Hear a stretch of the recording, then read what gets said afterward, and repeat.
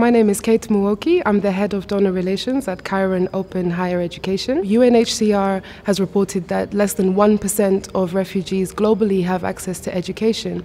And we notice with the flux of people coming to Germany that people face a lot of challenges when trying to access education. Challenges related to language, as well as documentation, as well as financial. And with that comes a whole host of mental health issues.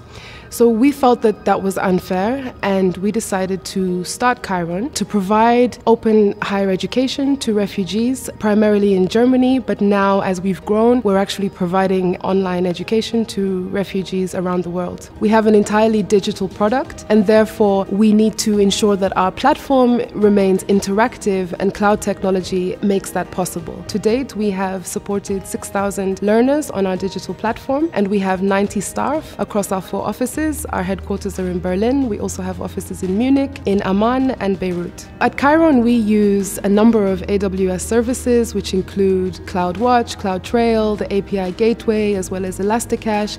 And the AWS also supports a number of our internal organizational applications that relate to ERP, project management, and also a number of operations software.